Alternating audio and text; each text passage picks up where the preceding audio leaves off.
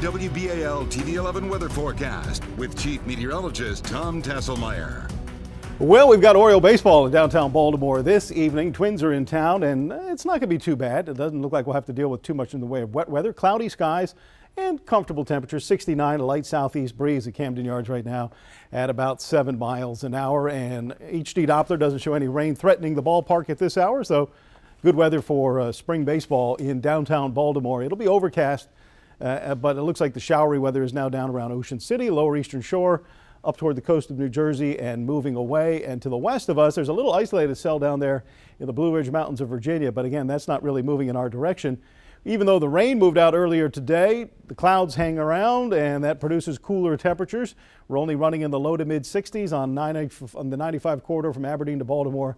And then you hit the low 70s in Northern Virginia, a cool 59 at Oakland in the far western part of the state at this hour.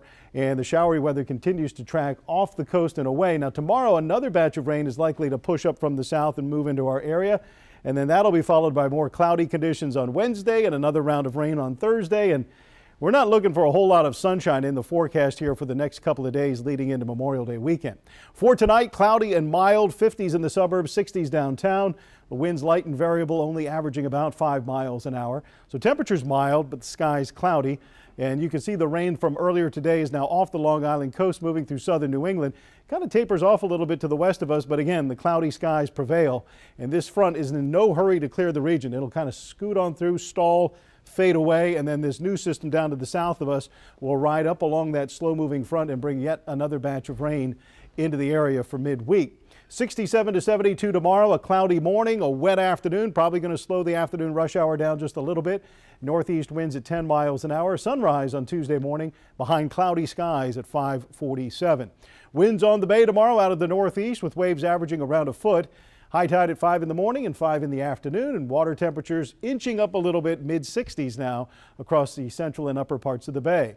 Western Maryland heading into the middle part of the week, 58 tomorrow. They actually may see some sun in Western Maryland Wednesday, getting their temperature up to 62 degrees.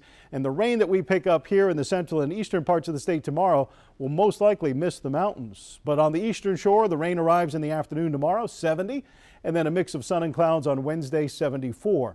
Down at the beach, they've got the best chance for rain tomorrow. It'll be kind of a wet afternoon and evening with a high only in the mid 60s, and then mostly cloudy skies on Wednesday. So the 7-day forecast for Baltimore, which is going to take us through Memorial Day weekend. We've got rain showers tomorrow afternoon. Wednesday, I think, generally just a cloudy day. Might be a sprinkle around in the morning, but most of the day just cloudy and could even get a little sun to squeeze through. But then we're right back into the clouds with showers and thunderstorms likely Thursday.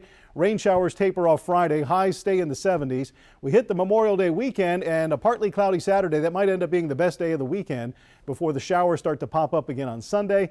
And while it's not going to be a washout, there may be some scattered showers in the area on Monday.